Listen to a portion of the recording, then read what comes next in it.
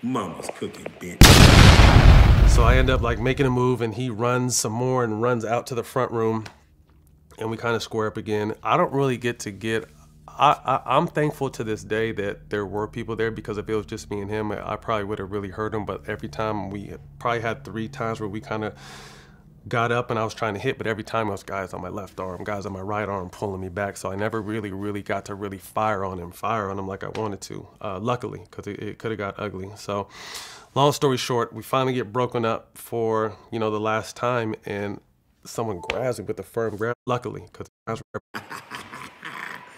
Mama's cooking, bitch. so I end up like making a move, and he runs some more and runs out to the front room, and we kind of square up again. I don't really get to get.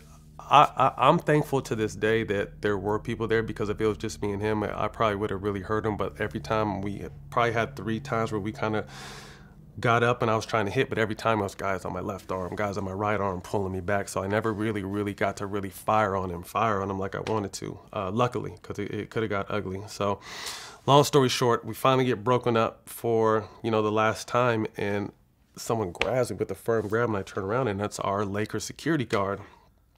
And he's just like, it's like, I apologize for the situation. I heard someone just call the cops. I don't want you to get in trouble. You should leave.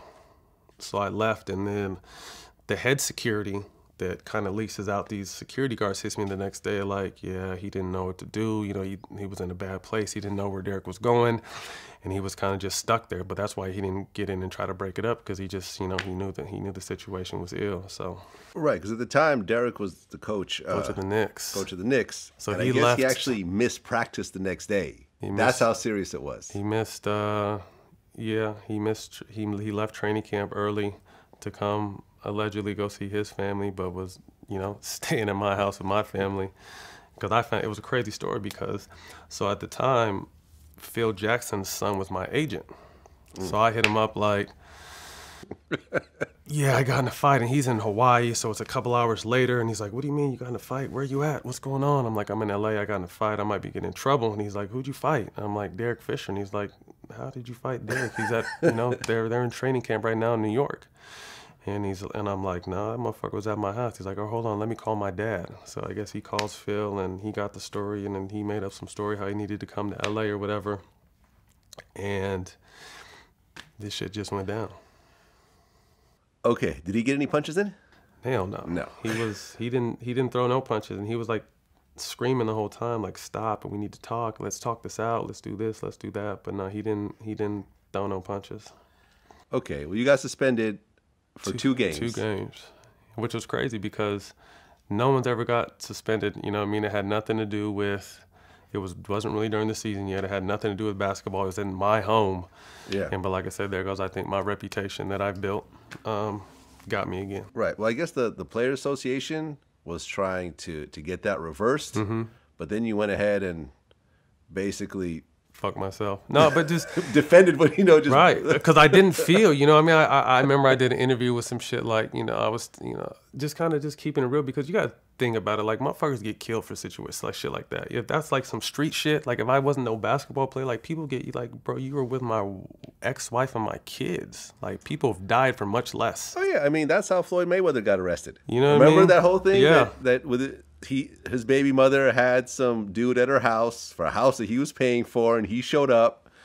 Yeah, and then boom, he went to prison. Right, it could have got much uglier than it got, but it was just so I'm automatically right back into the preseason, and people are interviewing him because it's slowly but surely starting to make its way out, and I just I said some shit like violence is never the answer, but sometimes it is, and I got fined. I want to say, was it another? Did it say 50? 35,000. 35,000 for that shit. But I mean, it was what it was, and when I tell you I got so much love from outside people, from referees, from general managers, from owners, from players from other leagues were sending me messages via social media. Man, we respect what you did. We would have did the same shit.